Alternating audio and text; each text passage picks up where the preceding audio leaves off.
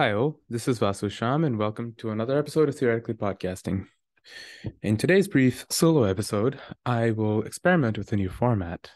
Namely, I will try and sketch a project idea which I am either too busy or too unknowledgeable to pursue. And in this case, it really is a matter of the latter, I think, because it is a very fascinating topic, which I really should learn more about. So this can either be seen as an invitation to collaborate or for someone to just run with the idea if they so choose. Um, but let me begin by saying that this is a project having to do with the generalized TTbar deformations and how they can best be represented. Now, to explain what they are, I should start with what the TTbar deformation is and the context in which it was originally studied or discovered. And that context is that of integrable field theories in two dimensions. And so I will use these lecture notes by Bombardelli as a starting point to first explain where the specific properties of the S matrix of integrable two-dimensional field theories comes from. And I think that that is going to be adequate to carry us through to what exactly this project is all about. So, in two-dimensional integrable field theories, in addition to the conservation of energy momentum, we have conservation laws associated with higher spin charges, basically, and these charges are independent, conserved, and mutually commuting, and they commute in particular with the energy momentum, and therefore, on eigenstates of momentum, they can just be represented as some monomial to some power s, written in terms of the momentum components. So it's as if these conservation laws demand not just the conservation of momentum and energy, but also some powers of energy momentum in a sense. And this is sort of seen better when we act with this charge operator on a scattering state, which is specified by some set of momenta associated with adequately separated particles for whom we can describe their wave functions as having some sort of simple plane wave dependence.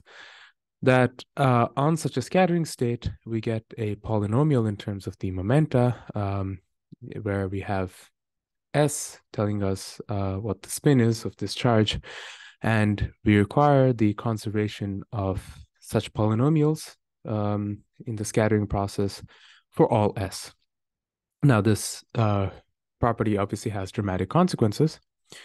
In fact, in greater than two dimensions, due to the Cohen-Medulla theorem, we must have that the S matrix is just one in order to satisfy these properties.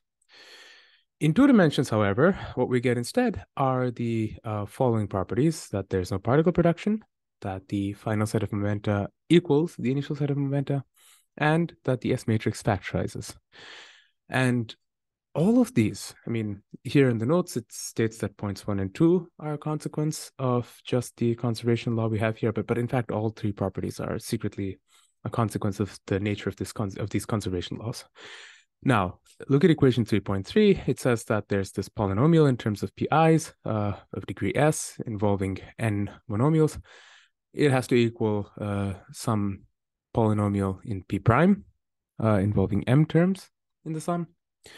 And if we want this to be satisfied for every s, then this can only hold trivially, right? So to say that such a polynomial needs to be conserved or needs to be preserved, it must mean that all that's happening is that the momenta get reorganized, right? So there's just a trivial algebraic equality between the left and right-hand sides that demands that m equals n, therefore no particle production, and that pi equals p prime j, so that the initial momenta and the final momenta are just the same.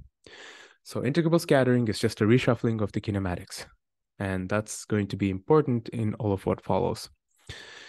So the factorization property, as it's known, is the factorization of the n-body amplitude into a product of two-body amplitudes. The Zamolodchikovs had an argument involving looking at the configuration space of these n particles, splitting it up into distinct regions where these particles exist as sort of free plane waves, and then describing the shuffling scattering process as the propagation of plane waves from one box all the way to another, and that this can only happen sort of two particles at a time, that the scattering can only happen two particles at a time. But a less heuristic argument involves actually looking at wave packets associated with these particle states and noticing that the conservation of these higher conserved charges makes it such that these wave packets can actually have their centers moved by a momentum-dependent amount. Now, the case where S equals 1 corresponds to the conservation of energy momentum, and there it's unsurprising because we're just saying that we can shift the wave packet of all particles simultaneously by some amount. But the case where S is greater than 1 is interesting because it's a momentum-dependent amount by which the wave packets get shifted. And that makes it such that we must have elastic scattering and couple that with the requirement of macrocausality. And there's a very nice argument here that tells us that, in fact, we need to even have factorization. And this argument just follows very much the intuition of these boxes and localizations and so forth that the Zamolodchikovs put forward. So the ultimate expression of all of these facts is summarized in the Yang-Baxter equations, and that can be succinctly pictorially depicted in the following relation. And in terms of equations, this is what it looks like.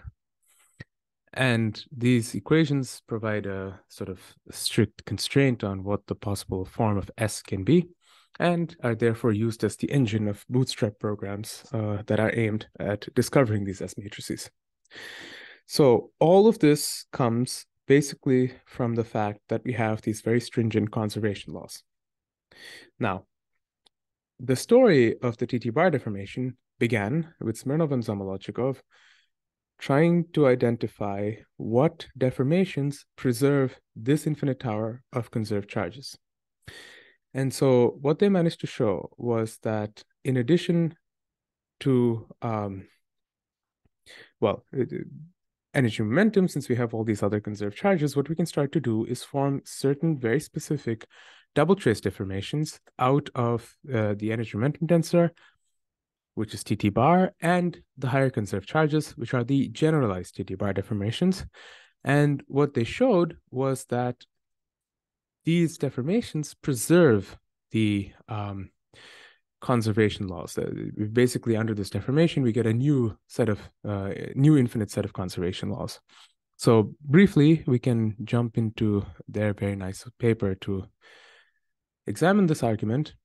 So the conservation laws in their notation are given as follows.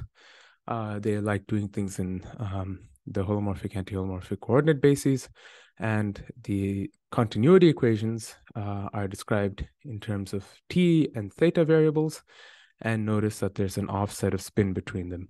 So in S equals 1, this would be the stress tensor components and the trace.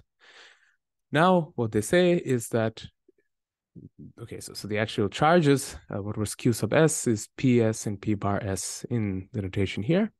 And we actually need to integrate over space in order to get the conserved charge. And all of these are mutually commuting and independent.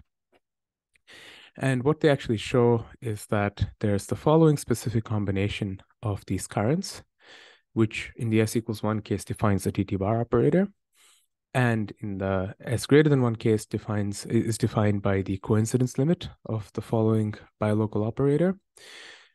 And their argument here is that this is a local operator up to derivative terms. And moreover, the effect of this operator is to preserve the integrability. And so they explain that there's this TT-bar case, but more generally, what they show is that when we deform by this operator, then we get from our initial theory to a new theory where the conserved charges have undergone a certain shift, but they're nevertheless conserved and that there are as many of them as there were before. So that's the sense in which these irrelevant double trace deformations form from very specific combinations of the components of all of the conserved charges of the integrable theory defines a family of deformations which preserve integrability. So what does it do to the S matrix is a question one can ask. And the answer is given by the so-called CDD phase. So the effect that the pure TTbar deformation has on the S matrix is to deform it by a phase which is rapidity dependent. And so this is what happens to the elastic 2-to-2 scattering amplitude, where S naught is the amplitude of the undeformed theory. And when we have the higher spin TTbar, generalized TTbar deformations, then we have a family of flow equations of this form. And the effect on the phases is as follows, that we have the two-particle S matrix be deformed by the following exponential with a sum over alpha S sinh S theta. So the difference is that there's an S within the argument of the sinh here. And before proceeding any further, what we can do is rewrite these phases in terms of just momenta, and it isn't too hard to see that in fact, if we were to do so, that all it is a wedge product between the momentum components. If I take P1, P tilde 1 to be the two momentum components of particle 1, and P2, P tilde 2 to be the two momentum components of particle 2, then, well, what the rapidities are, I mean, this is just a different way of saying that I have, well, let me just rewrite this in a slightly simpler form. I have that P1 is really exponential theta 1 with a minus. P tilde 1 is exponential theta 1. And P2, I'm setting the masses to 1 here. Let's just say that they're all of like mass m. Let me not do that, fine.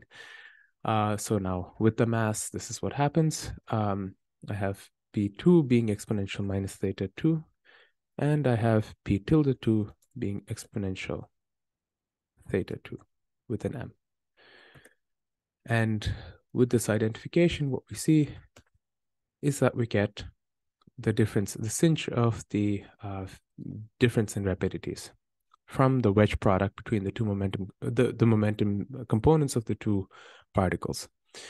And this is the form factor of TTbar in scattering states. And similarly, for the higher charges, what we expect is just that we have S here, right? So those are all these sort of polynomials. And here, well, Mathematica doesn't want to actually simplify it, but yeah, there we go. Basically, if we take this quantity here, where we raise everything undergoing the wedge product to the S power, then we find that we get the sinh formula for the phase with S inside the argument. So that's what sinh S times the rapidity difference is in terms of the momenta. Great. So what's interesting about these generalized TTbar deformations is that they can sort of be used as a basis to construct S matrices, like non-trivial S matrices starting from trivial theories.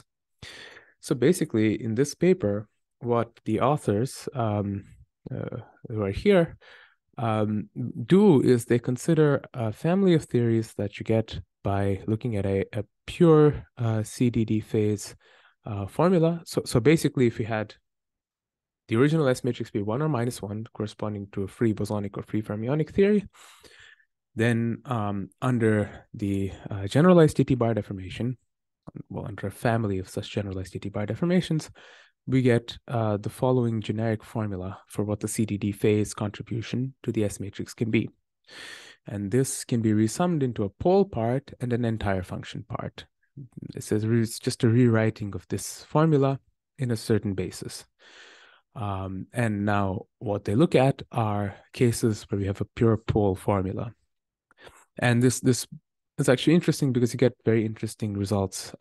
Like, for instance, I'm just going to jump further and show that you can actually get the solution. Well, actually, I've gone to a little bit too far. So, right. So these 1 CDD models are a great example where you can see that,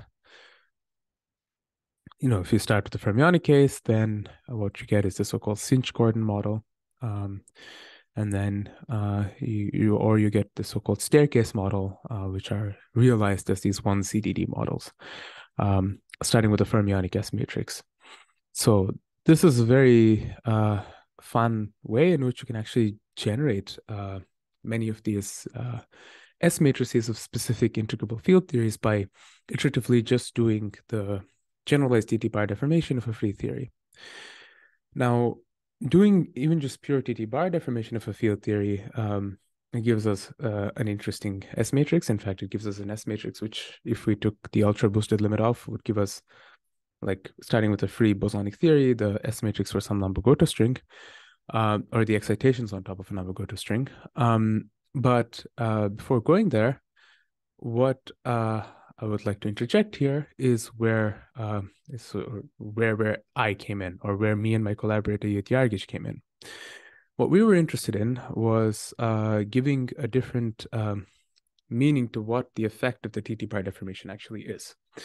And so briefly, these are some slides that I've pulled from talks I've been giving recently, but you can ask the question of what TT-bar actually does. So pictorially, starting from, say, free S matrix for bosonic theory, the effect of the pure TT-bar deformation is to dress the S matrix by this momentum-dependent phase, right?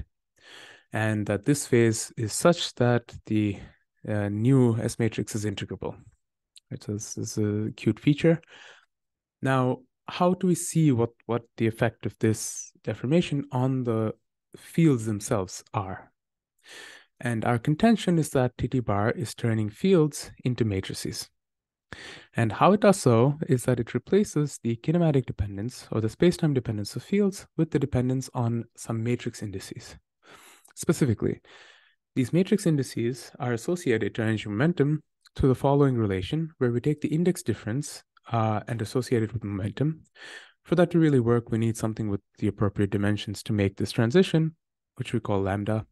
And then we associate the index sum with the position in the opposite direction, or in the complementary dimension. So not the opposite, but the complementary dimension. We can do yet another Fourier transform, and then we get the energy and momentum as the two components of basically what we get by taking the index difference and the Fourier conjugate of the index sum. And on this momentum space, what was originally the pointwise product between functions, the commutative pointwise product between functions, becomes a non-commutative star product, which is just another way of writing the matrix product formula. So one can convince yourselves that this actually works, that the star product between these functions of P0 and P1, which gives us this exponential phase formula, is what you get by taking the matrix product formula in terms of these IJ indices. So in other words, we've taken our space-time dependence and replaced it with some matrix index dependence, and that these matrix indices could perhaps even be continuous. So it's in that sense that we have this effect of TT-bar turning fields into matrices. And so what we can do, having known this, is to dress the number 1. So recall that the S matrix for an even number of particles in a free bosonic theory equals 1 because of the LSE reduction formula. The time-ordered product of an even number of free field operators is a product of propagators, and these propagators cancel against the kinetic term factors that the LSE reduction formula instructs us to multiply the time-ordered product by in order to get the S matrix element. And this cancellation leads us to a situation where going on shell makes no difference, and what we get is the result 1. Why this doesn't work when we replace these fields by their matrix counterparts is that there isn't a regular product acting between them, but instead we have the star product. So in order to apply the Wick's theorem, in order to simplify the time-ordered product, we need to actually have an honest pointwise time-ordered product, which we get by first filtering out all the exponential phases induced by the star product, and then applying the same logic as in the top line. So that's the sense in which we get the TT-bar deformation of free theory, again, involving this pure exponential phase, coming from the replacement of the pointwise function product by a star product. Now, seeing as how there are very cool things that happen when we look at the generalized TT-bar deformation of free field theories, it behooves us to sort of seek the analogous move to this matrix move for these higher TT-bar deformations.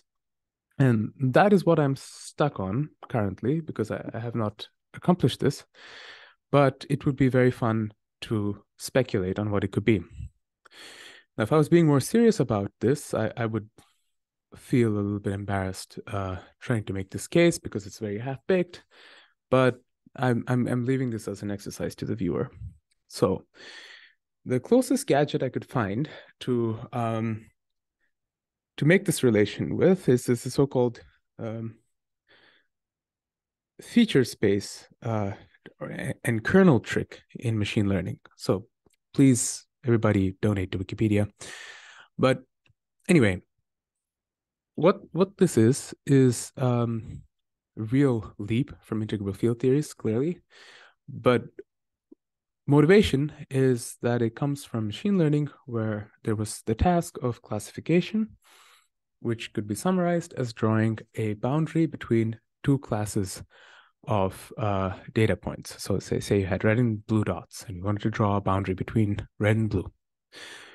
We wanted a machine that knew what red and blue was adequately so as to always be able to draw such a boundary. And this led people in this field to discover these so-called kernel methods. Now, we could take sort of following this very simple logic, we could take, so here's a nice textbook or some lecture notes on machine learning that I found on the internet.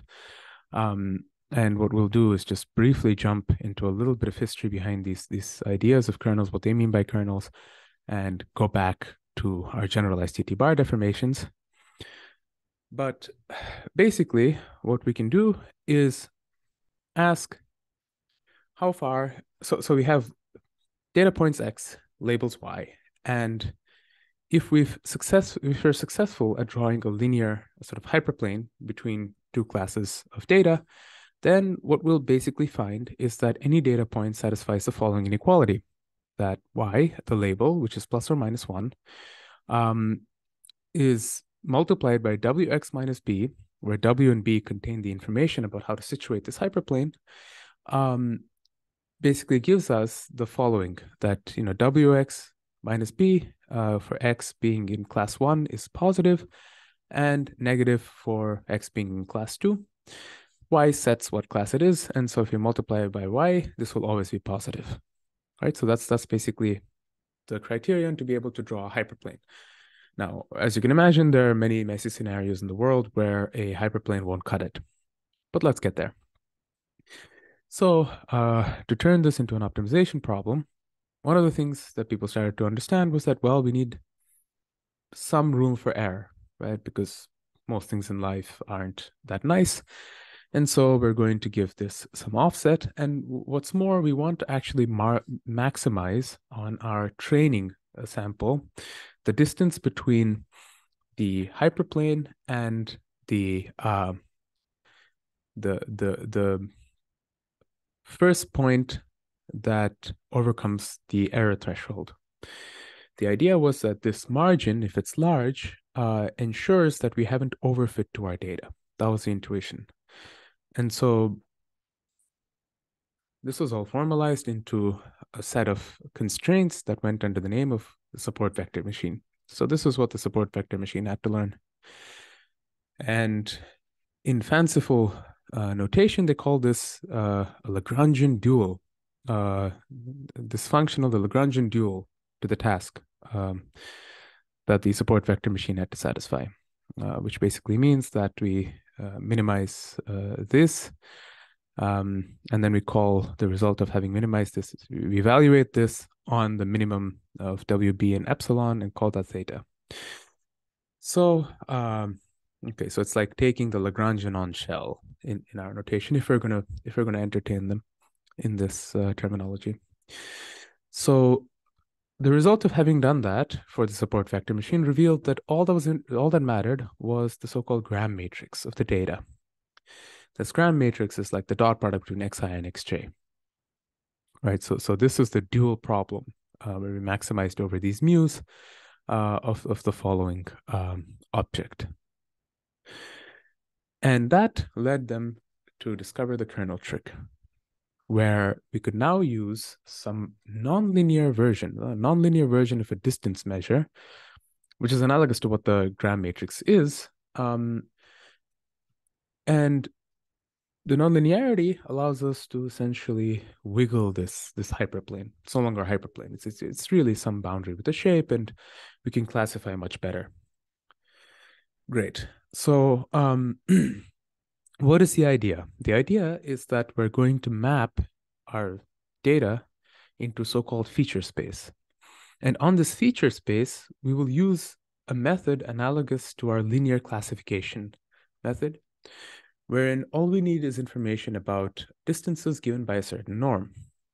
And so the mapping to the feature space is given by this function phi, and the kernel is given by the L2 norm, so this regular inner product between phi transpose and phi. That's K. The idea is not to ever have to compute phi, right, and phi of x, because that could be very complicated, but just to be able to compute K, right, and that should be adequate. But the point is that computing this K is giving us distance away from a hyperplane of this data point lifted into the space of features. So basically, if you can't linearly separate data in the original space in which it lives, map it to a higher dimensional space wherein you can. And that's the idea behind these kernel methods. Experts in machine learning might take issue with my perhaps oversimplification of this idea, but forgive me. Anyway, here are some examples of what they could look like. So if we wanted the kernel to be x dot y plus c whole squared, then how do we write this as phi x, phi y under Euclidean inner product? Well, I define phi x to be the following, right? So this involves squares of all the components, products between the components, and then just the components themselves rescaled, and a constant c. Then take this, dot it with the analog with y, you get phi transpose x, phi of y, and that gives us k. Wonderful. We can go further. We can take the exponential, right? So here we take an exponent, we take the Gaussian function essentially, and what we're going to do is use an infinite dimensional feature space where we have all of these polynomials as the basis. So you have exponential of x squared, 5x exponential x squared times all of these.